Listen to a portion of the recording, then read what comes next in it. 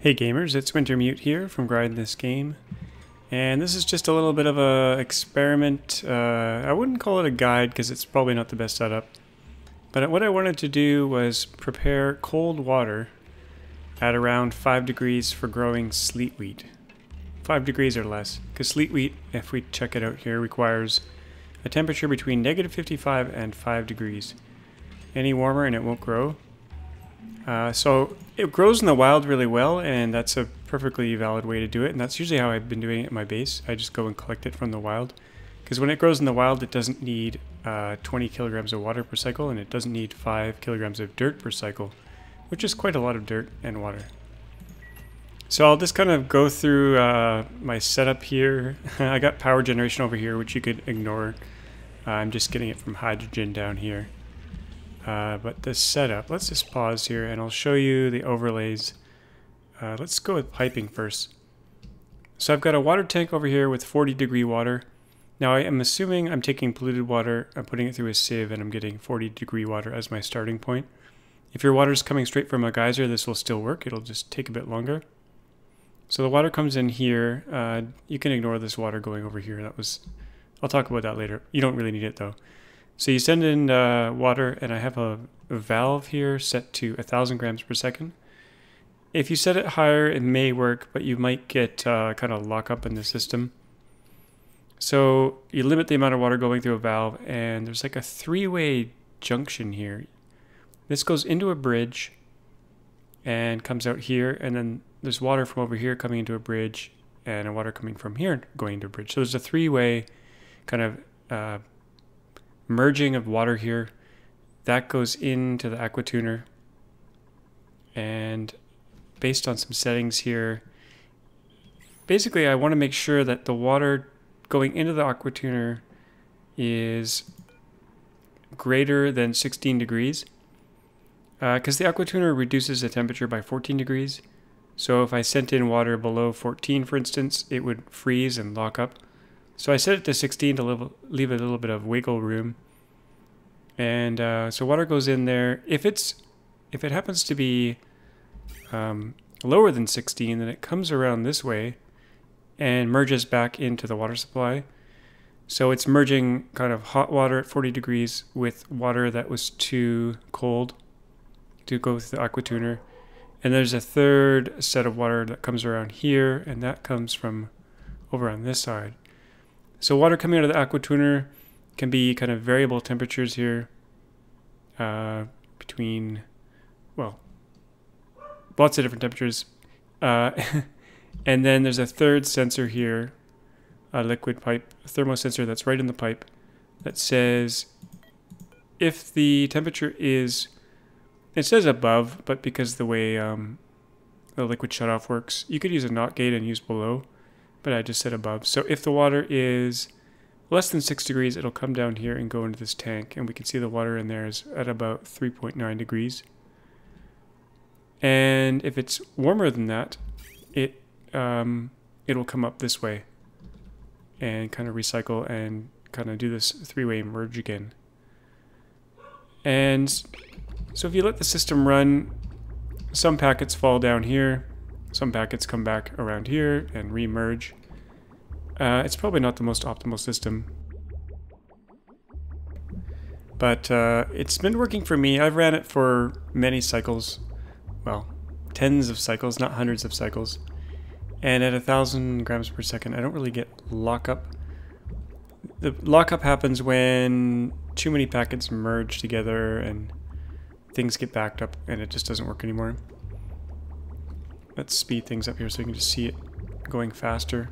And we can take a look at some of the packets here. So they're going into the Aquatuner between or along this line between between 6 and 30-ish. I guess between 6 and 40. And like I said, the packets that are too cold get looped around and merged and kind of diluted with warmer water so that they come back in. Slow things back down. And packets that come along here, if they meet the criteria of being cold enough, then they come through into the tank. There goes one. Let's just watch. So this packet here, 4.8 degrees. Looks good. 5.1. There goes a few big packets. So it generates a decent amount of water, and it's not using a whole lot of power. Now I have oil as my coolant here, and right now it's at minus 14 degrees. You would need to flush your coolant once in a while, or recycle the coolant through. Eventually this coolant will warm up to a point where the oil will get too hot. So you might want to put a thermo sensor in here and say if the oil gets, I don't know, above, let's say 50 degrees, pump in some new colder crude oil and take the hotter crude oil out. Actually, I would probably set it to something like maybe 100 degrees. So if the crude oil gets to 100, take it out and maybe turn it into petroleum and bring in new crude oil that's a little bit cooler. You could use other things as coolant, but I like using crude oil. You could also use polluted water. The nice thing about polluted water is you can let it heat up to a certain point, and then you could filter it through a sieve and bring the temperature back down to 40. So we got a little sleet wheat farm going here, and really little because there's just one of them, and it's 68% grown here. But it's growing. Now you got to make sure when you start off with this room, you got to keep it below 5 degrees as well. So I've got some radiant pipe here, which kind of cools down the room as well with the water. Kind of stabilizes the temperature in here. And if it gets too cold, I got a little space heater in here. So if the temperature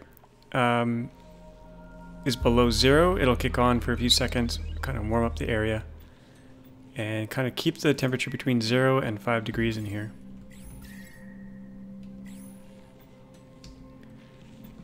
So I don't recommend growing sleet wheat domestically, just because the amount of dirt you need and the amount of water you need is just kind of crazy. More on the dirt side. You would have to make sure your dirt is pre-cooled as well, because if you bring in hot dirt in here, it'll heat up the whole room. Yeah, so that's my little setup here. Wherever you have like this valve here, it's exposed out in kind of the temperature of this room. So you got to make sure, like if this room is really hot, it could potentially heat up the water going through this valve. All these pipes are abyssalite, by the way, and all the bridges are abyssalite, except for this radiant pipe here, which is just refined metal. I'll do the power overlay. So the shutoff valves need a little tiny amount of power. Aquatuner needs 1200 watts, so I got 2 hydrogen generators here. And the automation overlay, there's the standard setup for the batteries here, but then for the temperature sensor, what is this thing called? The liquid pipe thermo sensor. It's connected to the shutoff valve. So maybe I'll just slow this down. So if the temperature is above 16, turn off the shutoff valve. And here it goes. It just flipped. It got a packet that was above 16, so it was 30. That packet was 32 degrees. So turn on the shutoff valve, which will force the water to go this way, down, I think. Yes, down.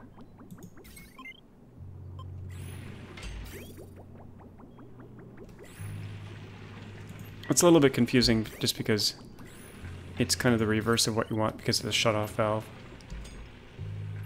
But with those two settings, you should it should work for you pretty nicely. Now, what I set up over here, I did a little experiment. I tried to cool down a room a lot. So there's 4 Weezeworts in here. It's minus 86. And I pumped some water in here. So the water in here is at minus 52, but it's not freezing, and it's not causing any issues. Which is kind of interesting, because you could send in water in an abyssalite pipe into like an ice biome with a really cold ice biome, and you could grow the water that way, or grow the sleet wheat that way, and not worry about freezing. So this might actually be a preferable method because it's a lot simpler. As long as the water going in is not too warm so that it would overwhelm this, and it probably would because water has a high mass. But if you have a lot of cooling compared to the amount of hydroponic tiles, you might be fine. You could also do all this water cooling with using a ton of Weezeworts or the nullifier, but I thought the Aquatuner would be probably the fastest way to do it, the easiest way. Maybe not though. So that's my little guide. I did some calculations in terms of sleet wheat. You need each sleet wheat. Well, each dupe needs 1,000 calories per cycle, and you get about 1 grain. You get 18 grains out of 18 cycles. So you get 1 grain per cycle, and you need 2.5 grains to feed a full dupe, depending on whether you make frost buns or pepper bread. So 2.5 grains. So that's a lot of water and dirt just to keep one dupe alive. I did some other calculations here. So if you had a colony with 10 dupes and you ran it for 1,000 cycles, you need 125 tons of dirt, which might be possible on sun maps, just in terms of the dirt you start with. Otherwise, you'd have to generate your own dirt, which you can do with a sieve in combination with the compost. There's other ways you can make dirt as well, but using paku and algae and stuff. But okay, I didn't want to make this a very long episode. Maybe I'll look at temperature overlay. Just do all the overlays, I think.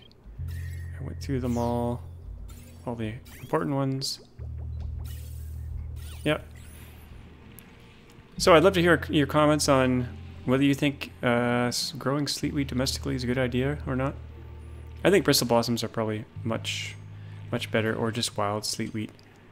Just because bristle blossoms are really easy, just because all they require is water and light. They don't require anything else. And water is, you know, if you get a good geyser, you got unlimited water.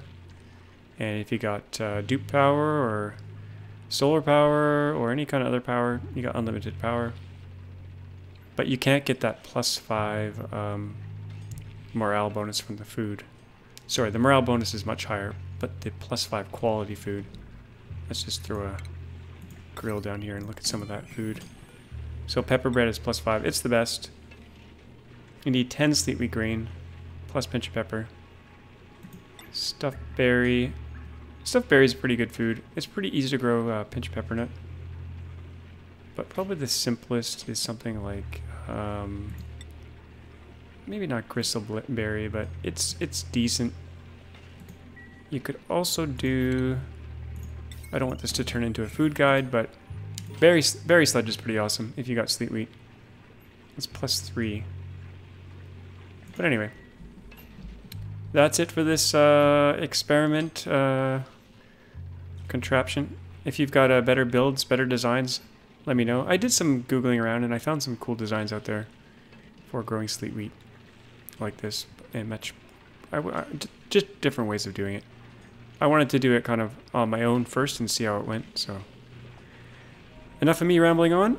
Hope you enjoyed that. As always, thanks for watching, and we'll see you guys next time.